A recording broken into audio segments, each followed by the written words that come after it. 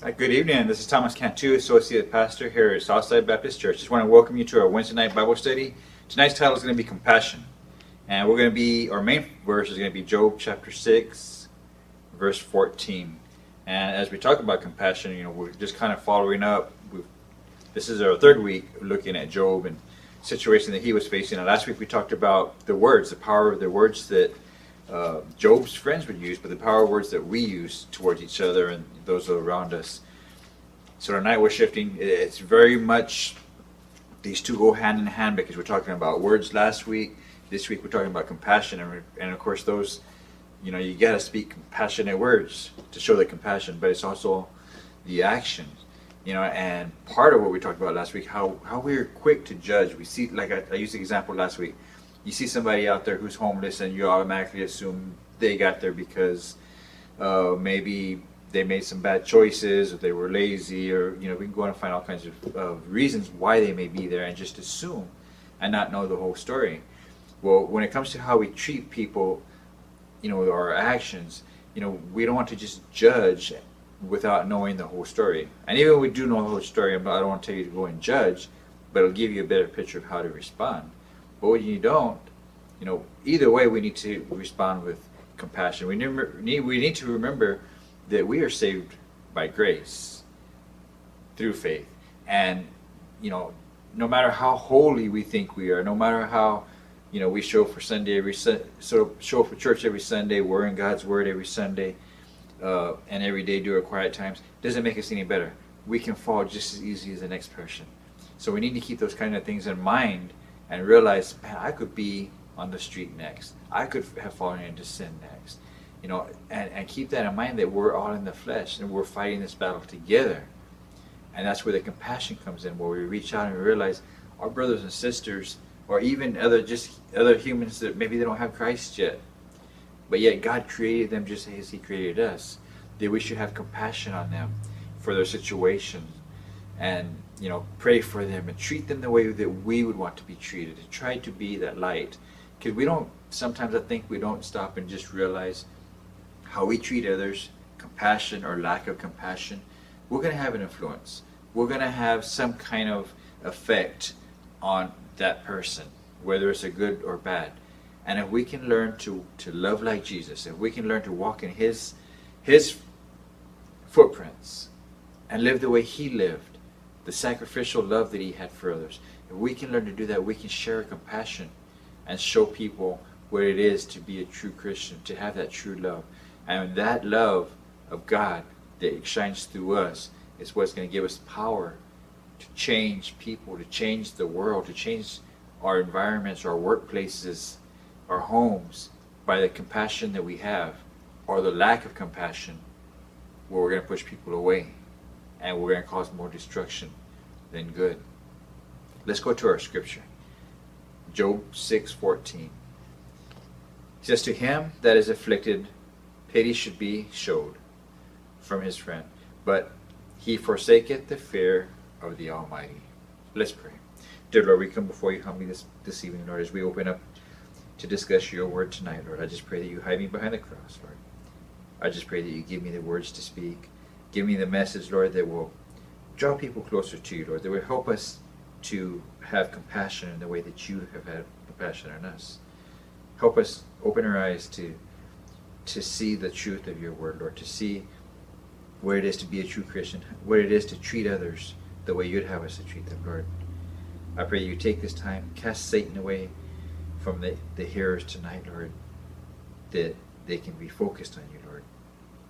Lord, we thank you and we love you. In Jesus Christ's name we pray. Amen. All right. So to him that is afflicted should be showed the pity. And here we're following up, and we haven't even got to Job's other friends. Last week we talked about Eliphaz, and he was the first friend, and he's the one who was speaking mostly to Job up to this point.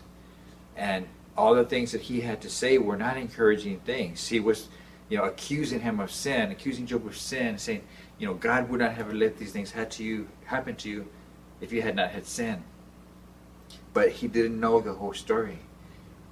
And he spoke, and he did think about the words that you speak. He did more damage than doing good. And so after hearing all these things that he was telling Job, and really accusations that he didn't know anything about, he assumed, from his experiences or from what he had learned or thought, he assumed because Job was suffering that there was sin in his life. Not always the case. However, he was not showing compassion. And if there was sin was the reason, we still need to act with compassion. And I will go as far as saying this: we show compassion, by helping others, by encouraging, kind words, being nice. But I also want to say, compassion also, us showing that we care for somebody, sometimes it might require us to say, hey, the lifestyle that you're living, there will be a time where we got to do that. And say, hey, the lifestyle that you're living, that's sin. When we see it, when we know it, and we can show them in Scripture what they're doing. But that even, you do that with compassion. Because if we just tell them, hey, everything's okay, and we try to just encourage them, but we don't, and we see the truth, and we see the sin that's there, and we don't tell them about that, and just kind of blow that to the side, what kind of compassion is that? Because then they're not going to know, they're not going to hear the words that's going to point them in the right direction to make the right choices, to move forward and repent of those sins that are there. So compassion, kind words, but also compassion also means telling them the truth. So Job, as he's going through this, all he's needing, his friends, the compassion. I'm sure they came to him. They traveled. They came to see him. That shows some compassion right there. They sat with him in silence. That shows some compassion right there. They were with him. And just to say, hey, I'm here. But what happens when we open our mouth sometimes? And that's what happened here, is they begin to open their mouth. And Eliphaz began looking for reasons, why he was going through the things that he was going through, why he was suffering the way he was suffering. Job was just wanting somebody to be there, to be an encourager, somebody that could have compassion and some understanding. Sometimes, we want to give people the answers. We want to be the wise one to come across and say, hey, this is what you're doing wrong, this is what you need to change. And we think we become Dr. Phil's, or, we want to come and just have all the answers. Sometimes, probably many times, when we want to come across that way, we want to give them the answers, and we start digging and searching without the leading of the Holy Spirit, without talking to God first and, Lord, give me the words. Sometimes we do that, and we start digging and try to find answers, and we start pulling stuff out that really doesn't fit, because we're thinking with our minds and not being led by the Spirit. Sometimes, somebody just needs somebody to just sit there and listen. Listen to what's going on. Listen to what they're going through. Sometimes just that alone, that silence of listening to the problem, listening to the situation, and not being so quick to say, hey, you're doing this wrong, you're doing that wrong. Let's just soak it in first. Let's just listen to what they've got to say. And give them some dignity, letting them know that, hey, I'm here to listen to you. Your words are important to me. What you're going through is important to me. Letting that person know.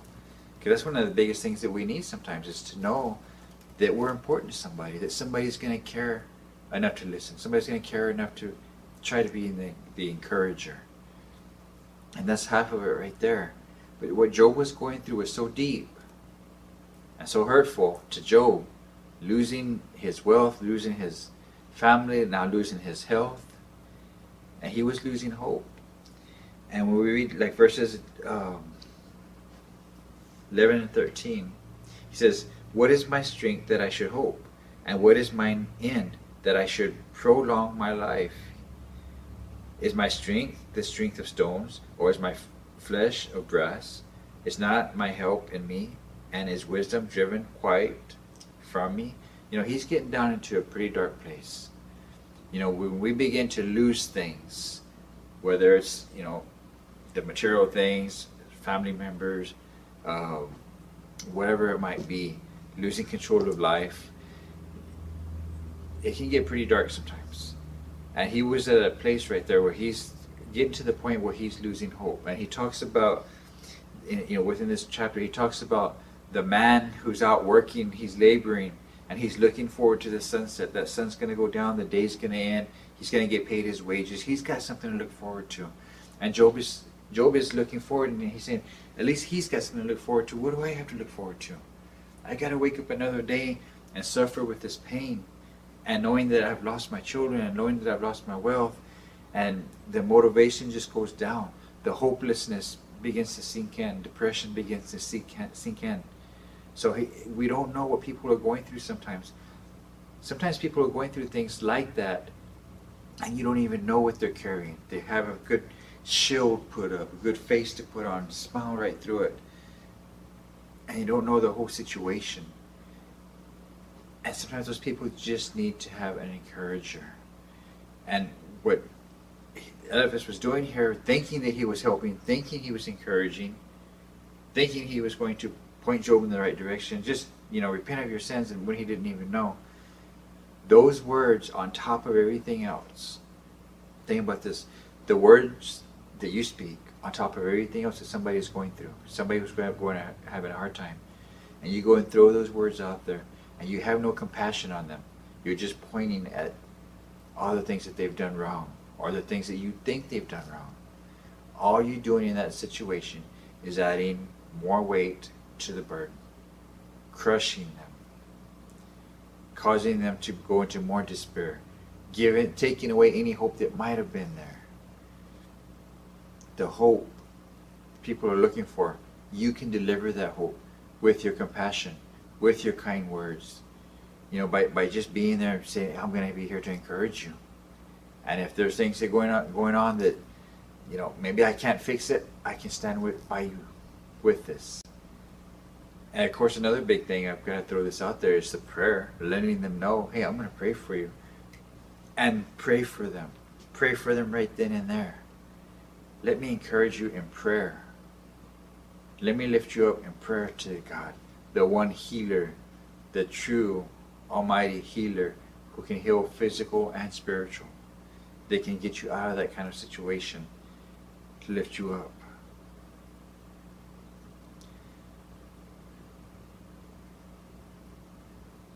So with those current words to Job, as they were throwing their words out there, Eliphaz was throwing the words out there, they were useless to him. This is just dead weight. It's just something that's going to cause them more anger, more hurt, more pain, because of the lack of compassion. And Job, he goes through here and he's talking about, he's not asking them for anything.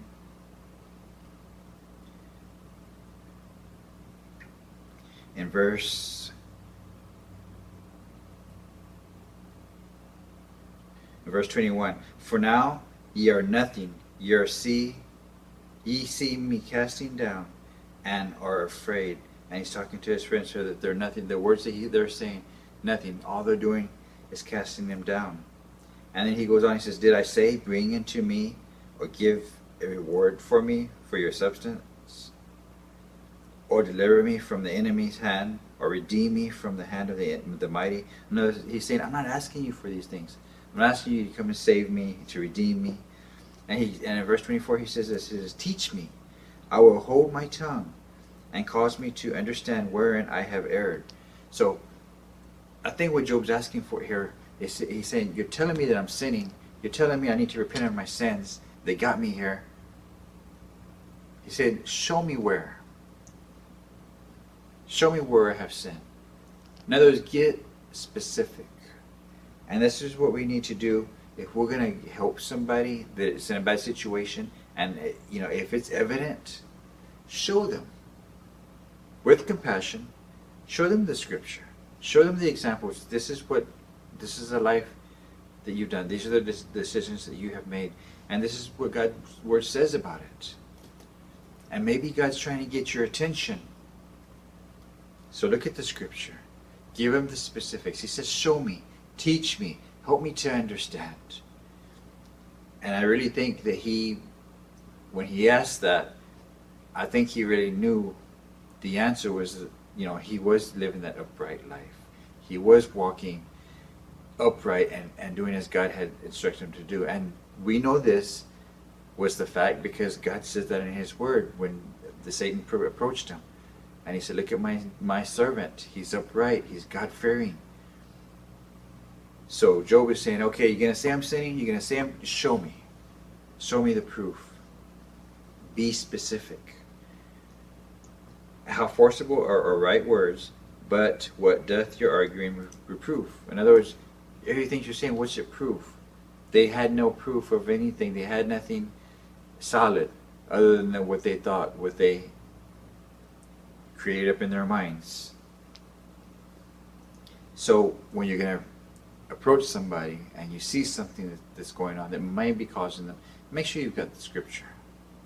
Show them specifically. Search it out yourself. And first of all, even before that, go to God in prayer and ask God to give you the words. Ask Him to help you to understand the situation, to give you the words to say, to give you the actions. Because we have a responsibility to show that compassion to others, to be the light, to show the love of Jesus, to show the world what it is to be a true Christian. We've got to live it out. And we've got to start with you and me. And we do have a responsibility to lift up and to be encouragers, to show compassion. In James 1:26 says, if any man among you seem to be religious, you get the Jesus t-shirt on, he says, and bridleth not his tongue, control those words, but deceiveth his own heart, this man's religion is vain. So it comes back to showing the compassion with our words through this scripture. Control your tongue. Control the things that you're saying. Just don't go off and saying things that you shouldn't be saying, or telling lies, or twisting truth, or tearing people down with your words. And right there he says, this man's religion is vain. In other words, he's wearing that t-shirt, I've got Jesus. But when he goes out there, when we go out there, and we're not controlling the words, we're not bridling it. In other words, we don't have that rein on it, to make sure that we're saying the right things, being led by the Spirit. So that religion, that's vain. That t-shirt you're wearing, it means nothing. But the words that you do speak, when you speak them from God, when you from the heart, and you're in sync with the Holy Spirit, there's going to be a difference. See, we have that responsibility. And in 1 John 3:17 says, but whoso hath this world's good, and seeth his brother have need, and shutteth up his bowels of compassion from him, how dwelleth the love of God in him? So again, that compassion that Job was seeking, we have that responsibility to show that compassion to the lost world. We have a responsibility to show that compassion to our brothers and sisters in Christ. And right there it tells us, if we don't show that compassion, if we don't share and help where we can help, what God gives us, the knowledge He gives us, the materials He gives us, whatever it is that He gives to us, and we see a brother in need, it says right there, how can we have the love of God in us? We're not living it out. So that'll be our challenge for the week, is to live out life with compassion, to reach out to others, to encourage them, to lift them up. Maybe you're the one that needs to, maybe you're the one who needs to be encouraged. So you know what I'm talking about when you're there. And I tell you what, when you're one who needs to be encouraged, and you feel like you're knocked down, and you feel like you're drained, and you see somebody else who's going through something similar, or they're knocked down, and you're there for that person, you show them compassion, that's going to help lift you up. God blesses you for that. And that's going to help lift you up and get you back on your feet. And as brothers and sisters in Christ, we need to do that for each other. We need to come back and encourage each other. When we see somebody fall or stumble or go through a hard time, we need to show compassion and reach out to them and show them the love of Christ. This is how the body works. If you get a cut on yourself, it begins to heal. Your body begins to work at healing that, closing that back up. That's how the body works. And the body of Christ is the same way. Satan's out there trying to seek whoever he can to devour, to tear apart, to destroy. But as the body of Christ, we come together and we encourage each other. We show that compassion towards each other. And the world sees that. They see how Christians treat each other. They see how Christians treat those out there in the lost world. And believe me, they're watching. They're looking for an excuse. So let's be the Christians who stand up and show compassion, even when it's not deserved, even when it's not earned. Because remember, Jesus Christ showed compassion on us when he went to that cross. And he took your sins on his back. And with that, went to the cross and laid down his life for you. That's the kind of compassion. Imagine having that kind of compassion on others, that you're willing to lay down your life for them. That's the kind of God that we serve. And that's the way we need to live our lives. Let's go to the Lord in prayer.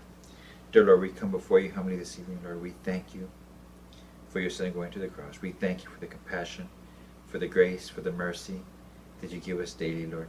Help us, Lord, to stop and just consider how great you are, and consider how you forgive us for our sins, to consider how you come back and rescue us when we fall, and how we're totally dependent on your mercy. Help us to think about that and to realize how much we need you. And with that, Lord, help us to also realize how others need that same compassion, and how that you give us that opportunity and that responsibility to share that compassion with others, to show them that love. Lord, as we go our separate ways this week, Lord, I pray that you just work through us, Lord. Let us see the miracles that you can do through us by showing compassion and by lifting others up and being encouragers, Lord. And help us to have the strength, because that strength to do that and that wisdom to do that, Lord, is going to come all from you, Lord. So I just pray you just touch your people and work through us, Lord. We thank you, Lord, and we love you. In Jesus Christ's name we pray. Amen. Thank you, and have a blessed week.